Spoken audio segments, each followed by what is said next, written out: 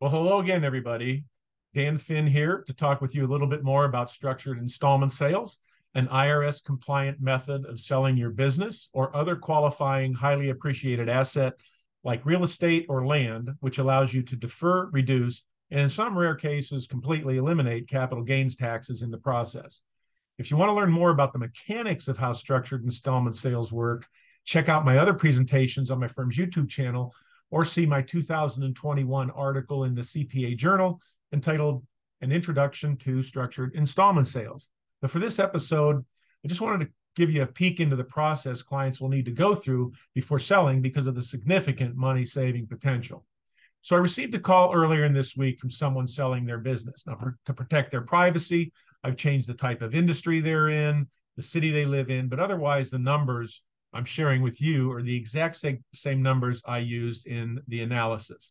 This particular couple, 60 years old, both of them, they have an accounting practice. They live in San Bernardino, California. They started this business back in, say, 35 years ago on their kitchen table. So they have no basis to speak of. It's all gain, all goodwill. And when they sell this, they hope they can sell it for $2 million. So let's take a quick look at the impact of what happens if they sell that business for $2 million in cash and they don't consider a structured installment sale. There are a lot of commercially available or readily available online tax calculators. I like this one here at smartasset.com. I find it real easy to use. So you plug in the initial values here. Let's go ahead and say they're going to sell for $2 million and married filing jointly, live in San Bernardino, make sure all the numbers are right. So if they don't do anything, they just sell this for cash at closing of $2 million, they're going to have to pay $659,000 in taxes. That's not insignificant. Now, if you look down below here, you'll see the marginal and effective tax rate. Some people might say, well, why is the effective tax rate more than 20%? I thought 20% was the maximum federal rate for capital gains taxes. Well, that's true, but anytime you get over a $500,000, it goes from 15%, it goes into the 20% range. But then there's also a 3.8% net investment income tax that is going to be assessed on here. So instead of, now they know what they're going to pay if they sell for cash. Let's take a look at what happens if they get a structured installment sale quote. Because this isn't valid, this is just a hypothetical case, and we're showing some potential numbers.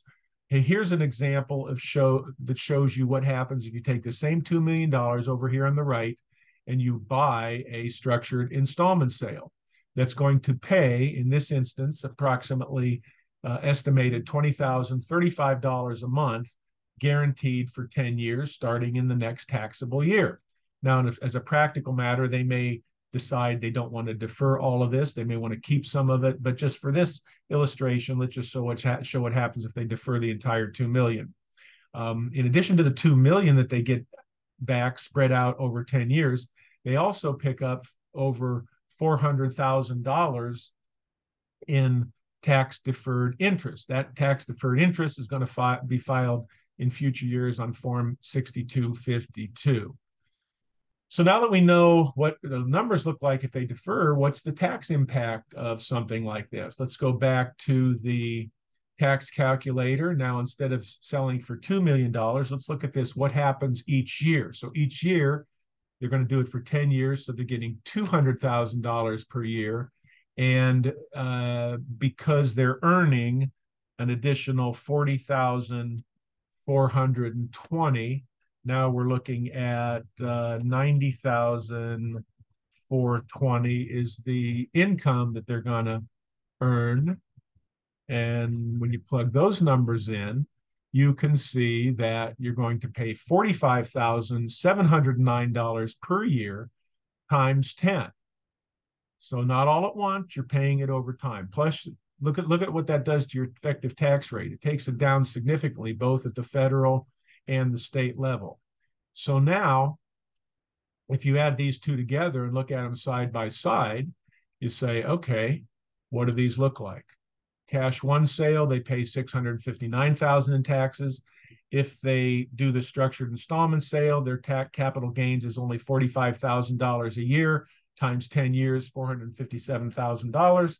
The advantage of structuring it is they save nearly $202,000. This all assumes, by the way, future tax brackets don't change. Everything's always subject to change in the future. Nobody knows what it's going to be. But if everything stays the same as it is, this is what they would probably end up earning.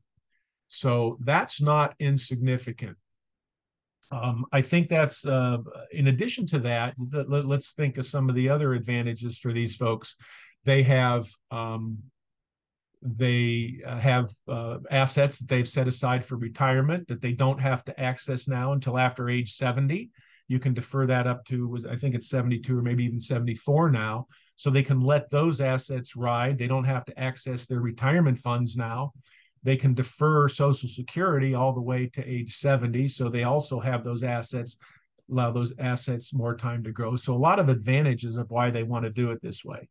So I think if you have a situation you want to discuss, give me a call. I'd love to go over it with you and help you analyze your situation. Just want to remind you here, this is a hypothetical situation. I'm not a CPA or a tax attorney and can't give tax, legal, or accounting advice, but I can certainly talk with your advisors and steer them to the right sections of the code so you can get the appropriate advice you need to enter into something like this. If you have questions and want to discuss anything further, check out our companion website, mystructuredsale.com, or give me a call. Let me know what we can do to assist. Emails and phone numbers are available on those sites. I hope all's well. Have a great rest of the day. Thank you for the opportunity to be of service, and all the best to you.